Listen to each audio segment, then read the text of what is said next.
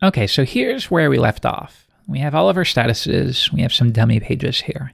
But now I'd like to add a form to add a new status that will submit an AJAX request to the server and then update our main feed here. So we have a number of things to do. I'm going to go a little bit more quick than usual. First, I'm going to go to my Laravel routes file, and we're going to switch over to using a controller. So we'll grab all of this and then replace it with statuses controller at index. And then next, I know I'm going to need an endpoint to create a new status. So if you post to that same URI, we're now going to hit statuses controller at store. Okay, let's build that up with Laravel. Make a controller called statuses controller, and I will pass the -m flag so that I can give it the associated model, and that will just add extra boilerplate to save me some time. All right, so we can go to statuses controller. And yeah, you'll see it uses it at the top, and then where relevant, we will type it.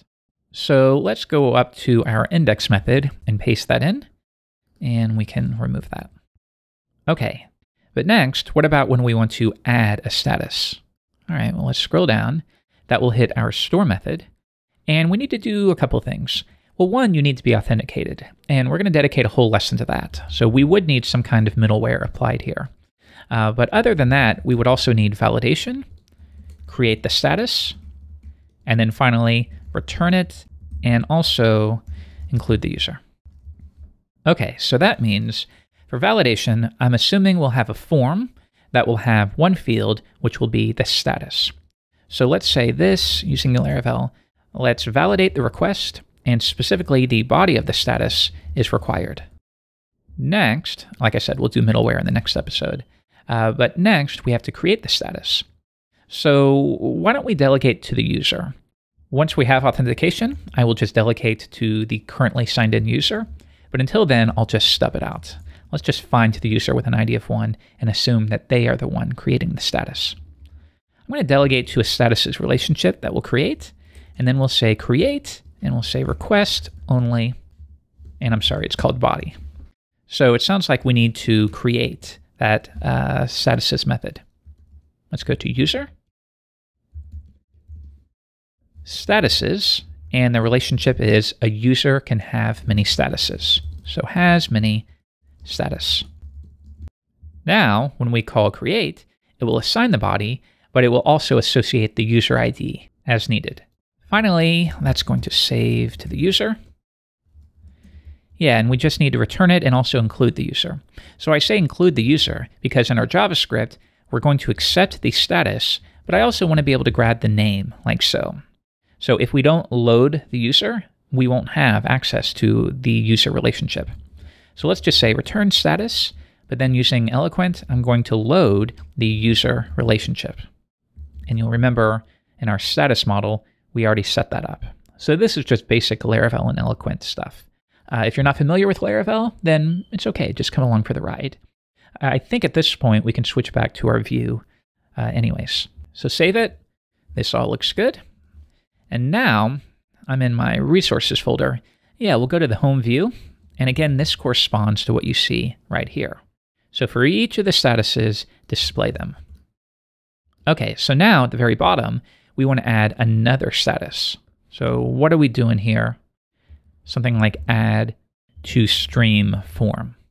So what we could do is hardcode this form, but I know there's going to be behavior associated with the form. We have to submit an AJAX request. So one thing I often like to do is extract those into dedicated components. Maybe something like this, add to stream. So now this component can be responsible for all of that. Let's put this, you could have a forms folder or a general components folder. It really just depends upon how big your application is and how you need to organize things. Components is fine. Add to stream.view. That will consist of the template and then also the script itself. Okay, but now we want to reference this component, but the home.view component knows nothing about it. We need to tell it import add to stream from, and then let's just go into our components folder and grab it. Now at the very top, I can say this view has the following child components, add to stream. Okay, so if you want to try this out and add to stream, we could just say foobar And actually, we do need a root element there, don't we? Foobar. Anyways, I'm still using Laravel Mix, so we can boot up our watcher. And we do see our component, but we lost the rest of our statuses. So server responded with 500. I must have made a mistake. Status controller, yep, I typed it in wrong. Let's go to routes web. Yep, status is controller. All right, does that fix it all for us? It does. All right, so we are referencing our child component, which means at this point, we can just build up the form like this. We're going to have another message wrapper, and then the message header will be something like push to the stream. That will be our terminology. And then what? We need the message body as well. And this, once again, will be our form. So I think we just need a text area. So we'll call this status. And you know what? I don't even think we need a label. We'll say, I have something to say. Yeah. Let's go back to Chrome, scroll down, and there we go. But next I need a submit button. So I have little templates here to help me. Scroll down, and there we go. So now we need to say, well, when we submit this form to prevent the default action in the process, we'll call a method like onSubmit. Now add to stream, like I said earlier, can be entirely responsible for handling this form. So onSubmit, well, we want to submit an AJAX request, right? We could do this manually, but in the object-oriented forms lesson, we set up a nice abstraction for this, right?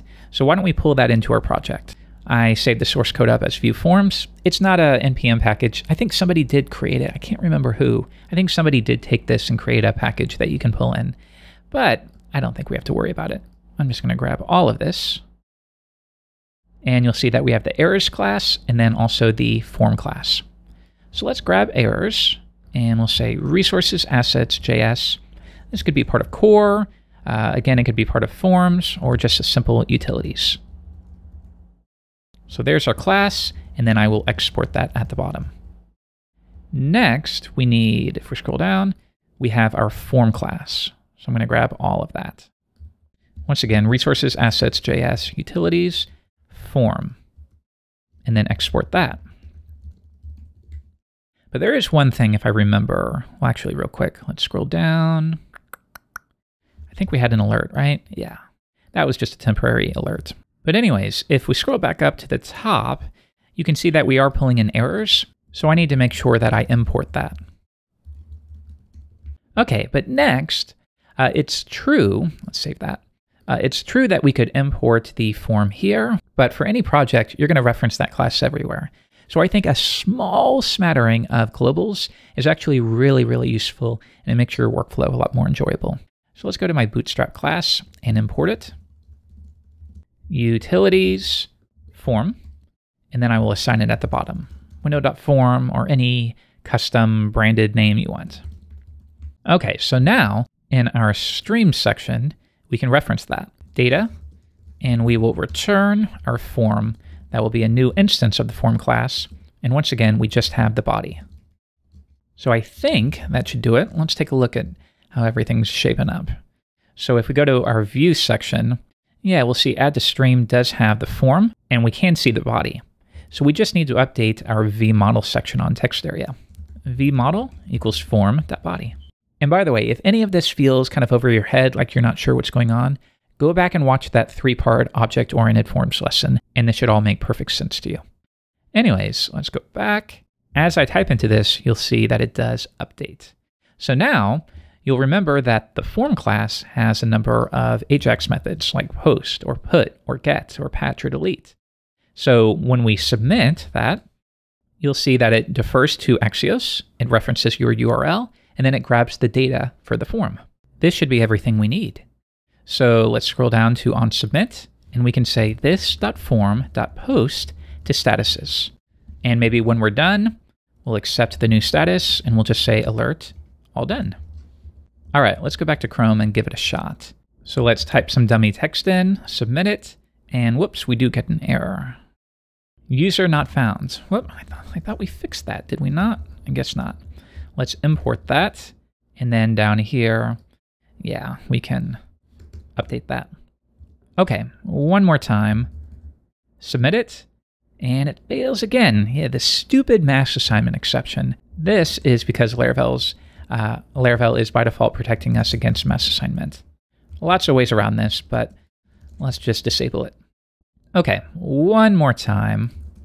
Submit, and there we go. It submits to the server saves to the database, it returns the status while loading the user. So that means if I come back and give this a refresh, there's our text. So that part is working. The only remaining step is, as I type into this, I want to not require a refresh, but just automatically reevaluate that list. Here's what we might do. When we're done, let's just emit an event, and we'll say we have completed this form submission, and we'll pass through the status. Now, this can be a nice and easy way to communicate back up to the parent, because what the parent can do, and remember, when I say parent, I mean the home view, and then add to stream is the child component. So the parent can say, well, I want to listen for once you've completed, and when you're done, we'll say add to stream. So I'm going to do something when you're done with your operation. So we scroll down and we'll say methods, and actually, why don't we just say add status instead? Something like this. And all we're going to do is update this array. So I could say this.statuses.push status, and that will add it to the bottom. But in our case, we want to prepend it so it comes up first. So we can use unshift for that. So let's do that, and then maybe like a fancy flash message or an alert. Your status has been added to the stream. And then just in case we're at the bottom of the page, why don't we just scroll back up to the top? You probably wouldn't have that in real life, but just to make sure the user is at the top of the page and does see their new status. Okay, so we can scroll up, update this, and does this all make sense? Most of this is a recap at this point. So add to stream, performs an AJAX request, and when that is done successfully, we emit an event called completed, or anything you want. You can name it however you need to, and we'll pass through the status. The parent is now saying, well, when you emit a completed event, I'm going to call an add status method myself, and here is where I'm going to respond to this event. And in this case, it's going to update the statuses array. That will trigger the reactivity, and it will refresh. So we come down, add a new status, submit. There we go. We go back to the top, we alert, we update the database, and there we go. It's all working. So at this point, what if we try to submit the form and there were errors? We need to allow for that. And we've already learned about this once again in that object-oriented forms lesson. We could say span, help, and we'll use isDanger here. And we're going to say vText will be the form errors, and we'll get any errors we have for the body. But also, we don't want to display this at all unless there are errors. So I could say form.errors.has anything for the body. And let's make sure we close out that text area. Yeah, does that all make sense? So we have a form to echo out the error, if we have any at all. Let's come back to Chrome, try to submit it, and there we go. We get our error. But maybe we should disable the submit button.